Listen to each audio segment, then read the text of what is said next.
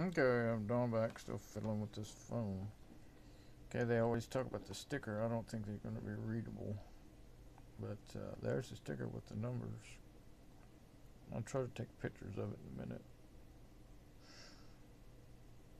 I've always done that with my cameras, but my Nikon that I had, it was an old one, but it worked good for taking these kind of pictures, but in macro mode.